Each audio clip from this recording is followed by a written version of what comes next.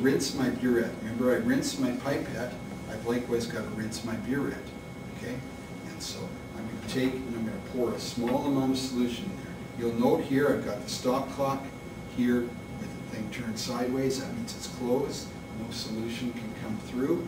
And I'll just pour a little bit of solution in there.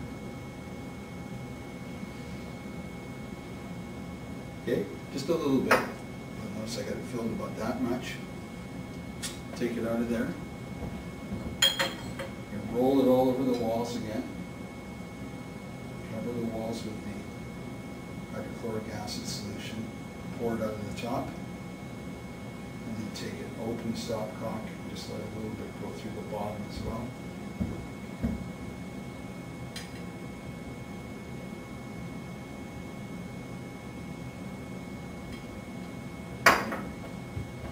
And just run a little bit out through the stopcock as well. Now sometimes with the burette you'll get an airlock like this. Most of the time you can clear out that airlock by simply taking your rubber bulb on top and giving it a blast there. See that free up.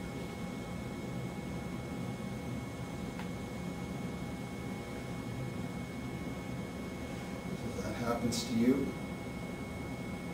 you can come ask me, but you don't need to because you can do that yourself. Okay, so now get your burette into the burette stand. It's just simply a matter of taking it in place there. Get it down low. Again, as I said, you can use your funnel if you wish to. If you use your funnel, you must pour solution through the cone of the funnel, through the neck of the funnel to make sure it's clean because you already used that funnel for your base solution. Okay, so I'm going to fill that burette to somewhere near the top.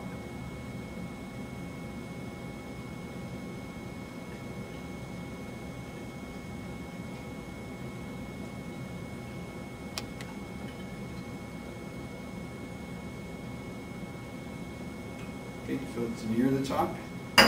Okay, waste beaker here. I'm just going to pour a little bit of solution out of there to make sure everything's working good. Looks like there's a little bit of static charge on that beaker because it's being attracted towards it. Okay, and now I'm ready to go with my first titration. Okay, now next thing I need to do is get my sample ready. Okay, so get my hydrochloric acid out of the way. Now I'm titrating sodium carbonate with hydrochloric acid. I made the sodium carbonate already. Like I said, there's bubbles on the walls there. That's because it's got dissolved carbon dioxide in it. Those bubbles will eventually all rise to the top. It'll go flat, just like pop. But what we need to do is we need to get some of this stuff into a pipette. Now, here's our pipette. This one looks clean and dry, but we can never assume that it's clean. So we need to rinse it like before. And we can't pipette out of here. If we pipette out of here, this stuff is contaminated. So we need to have a small beaker to use. And unfortunately, I already used my small beaker, so I'm just going to rinse it out here and dry it. So I'm going to pour a little bit of that solution into my small beaker. And that way, if I, for some reason, wreck it, I've still got most of the solution left unwrecked. I pipette out of here, and I wreck it. If I contaminate it, I've ruined the solution. I got to start all over again. Okay, so that's clean and dry. So I'll take and I'll pour some of that solution in here. Again, about 40 milliliters, 1 to 2 centimeters. Give yourself enough room not to go flat. You're going to need an Erlenmeyer flask. This Erlenmeyer flask can be wet or dry. It does not matter, wet or dry. Okay. Now, just like rinsing the burette, rinse the pipette is the order of the day. So again, bulb on really loosely, so loose it almost falls off. Bulb back on, squeeze the air out, suck in just a bit of solution, cover it up with your index finger. Roll it around the walls. And again, like I said, this stuff is household stuff. It's not going to hurt your hands or anything like that, but you want to make sure that you're keeping its concentration the same. Okay? Let that out. Do that again a second time. And then you'll for sure have good, clean sodium carbonate in your titration. Okay?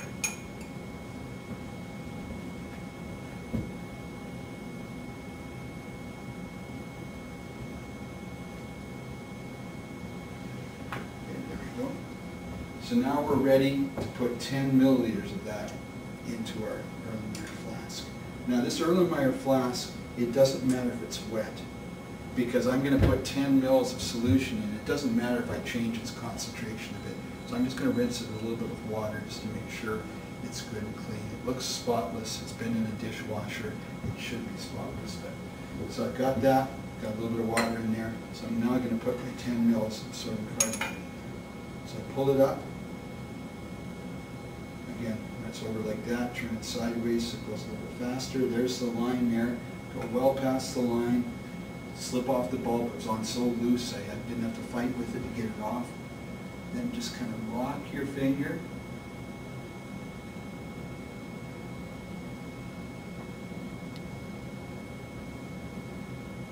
Pretty close to the line. I'll slow down there. Stop. Okay. Can you see it right on the line there? Okay. Now I go into the Erlenmeyer flask. On the wall of the Erlenmeyer,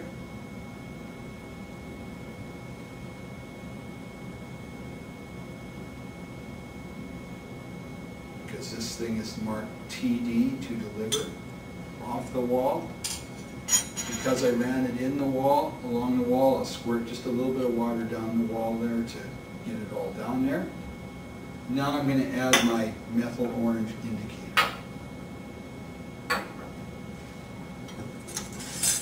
Methyl orange indicator. I'm just going to put 1 drop in. Just enough to make it a nice light straw yellow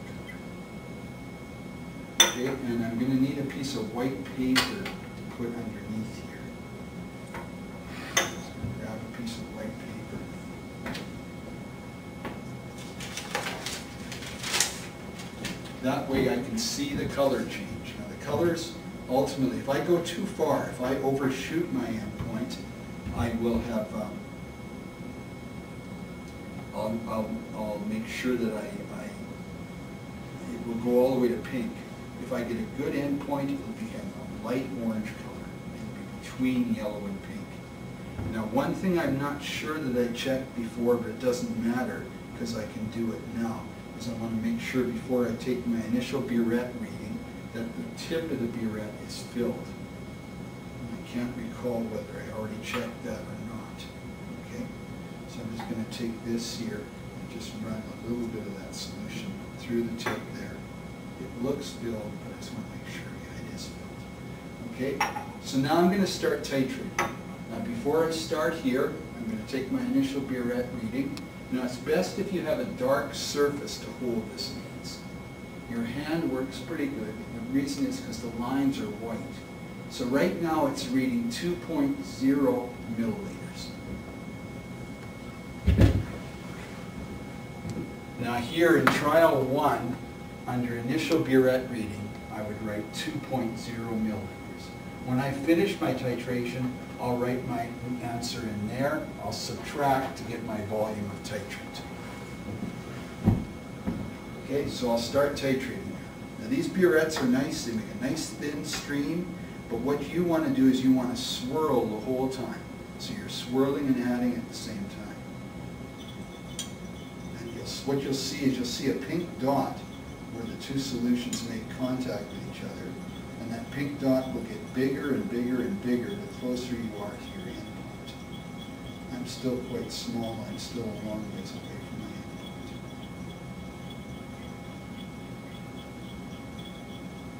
Just keep that solution swirling. When I get closer, then I'll start slowing down. I'm not going to go drop by drop near the end.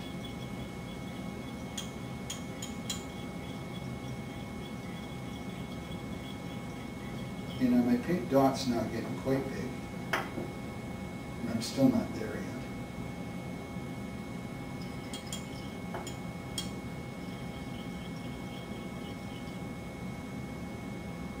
Okay, I'm just a drop or so away right now. So I'm going to add 1 drop here.